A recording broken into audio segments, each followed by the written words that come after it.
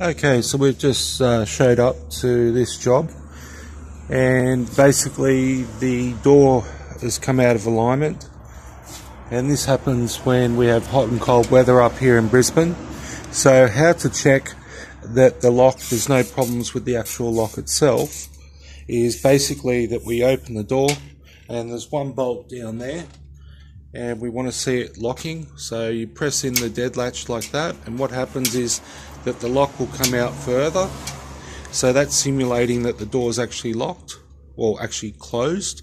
Now we try the key, and we can see the bolt is coming in and out, and it's actually going the full distance. So as you can see right there, that's fully locked. So we should be able to see this groove in the edge of the door. So that's identifiable.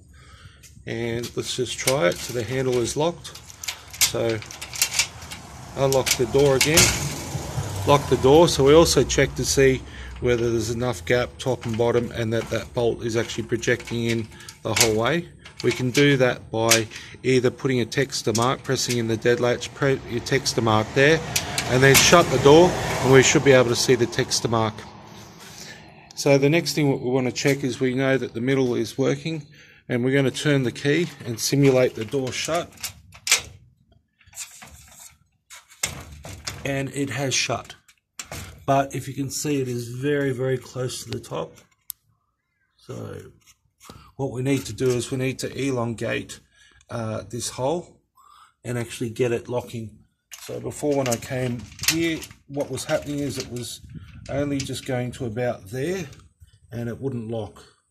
So if I just turn it a little bit, the door's it's actually locked now, but I go a little bit further and then it's locked. So we'll just adjust the strike on that, and that will be it.